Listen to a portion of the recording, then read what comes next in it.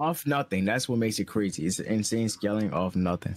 Now, staying within the same realm, Goku, when we first see him in the Buu Saga filler, like I'm pretty sure the first fillers or whatever in Otherworld, we see Goku in his base form, basically being above Perfect Cell already.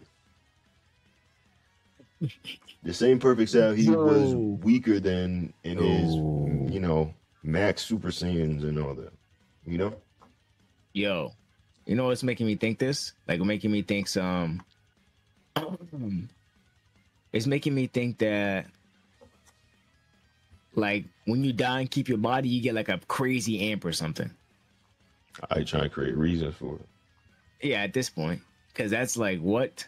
You just died from him, and you're like beating him in like a state that you didn't even get a chance to fight, that you wouldn't even stand a chance against. For Goku's credit, I don't think we don't really get any time durations, I don't believe. So we don't know how long, we don't know how, like, the gap in time between Goku dying and then the tournament necessarily, where he beats Pycon. But I mean, I think it's kind of crazy anyways, just because, just to even achieve something like that. Because in Goku's mind, they had 10 days for the Cell games, right? Or 9? 10 days? They had a week or something. So, yeah, 10 days, 10 days. You have 10 days, which means that you have 10 years with the Hyperbolic Time Chamber. Now, Goku didn't want to use it for the beliefs that he had, which is funny because this is like crazily contradicted in like in Dragon Ball Super and all that when they're just spamming the Hyperbolic Time Chamber.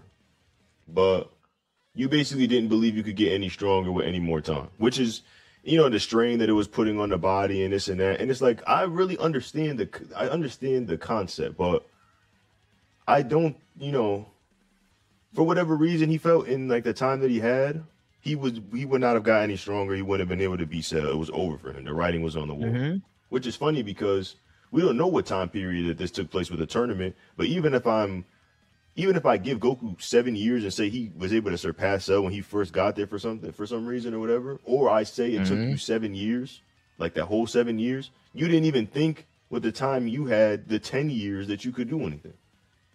So it's kind of just crazy regardless. It's crazy regardless, bro. That's what, yeah. I'm hearing outrageous stuff, which is starting to tie. It's starting to sound awfully similar to Dragon Ball Super.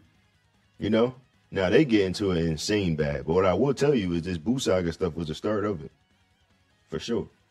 Right? But okay, cool. 7 years, you're in Otherworld. You can give Goku a bit of credence, but this is a huge gap. I want to say that, like, Goku has grown insanely stronger, regardless of whatever. Right? Cool.